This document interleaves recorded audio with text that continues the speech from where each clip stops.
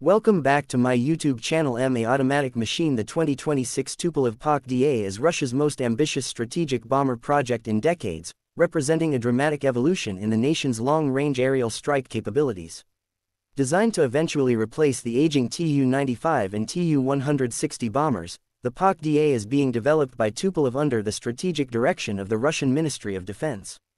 This next-generation aircraft is envisioned not merely as a replacement but as a transformative leap into stealth, hypersonic weapon delivery, and 21st-century warfare. At its core, the PAK Da project is a testament to Russia's intent to maintain parity with the United States and NATO in strategic deterrence. Modeled as a flying wing, the aircraft's shape is optimized for low radar visibility, echoing the philosophy behind the U.S. B-2 spirit. The flying wing configuration offers advantages in radar cross-section reduction and aerodynamic efficiency, both crucial for penetrating advanced air defense systems deployed by potential adversaries. While most of the program's technical details remain classified, leaked specifications and defense analysis indicate that the PAK Da will be capable of carrying a diverse arsenal of weapons. These include conventional cruise missiles, precision-guided bombs, and most significantly, nuclear payloads. The aircraft is expected to integrate Russia's most modern standoff weapons, such as the Kh-101 and Kh-102, which can hit targets over 5,000 kilometers away without entering hostile airspace. Unlike its predecessors, the PAK Da is designed with stealth in mind from the ground up. Special radar-absorbing materials, internal weapon bays, and smooth contouring all contribute to reducing its radar signature. Its engines are also expected to be fitted with special shielding and exhaust management systems to reduce infrared detection, a critical feature in modern aerial combat environments.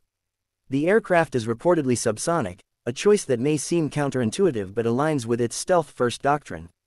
High-speed bombers like the Tu-160 sacrifice stealth for speed, while the PAK Da takes the opposite route, trusting invisibility and surprise to ensure mission success. This design philosophy is consistent with current global trends in strategic aviation, where survivability in dense, defended airspace is more valuable than outright speed. PAK Da is also expected to boast impressive endurance and range, thanks to modern fuel-efficient engines and aerodynamic efficiency. This long range ensures it can cover strategic targets across continents without relying heavily on mid-air refueling.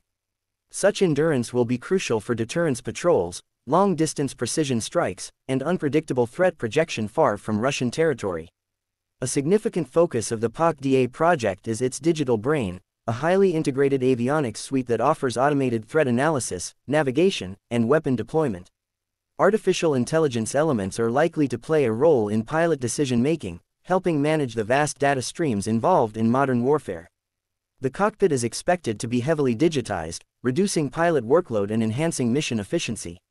Moreover, the bomber is likely to be accompanied by swarms of unmanned aerial vehicles, UAVs, in the future. These drones can conduct reconnaissance, jamming, or even decoy operations to protect the mothership bomber. The integration of manned-unmanned teaming (MUMT) concepts is becoming increasingly essential in the next generation of warfare, and PAK Da seems to be built with that synergy in mind.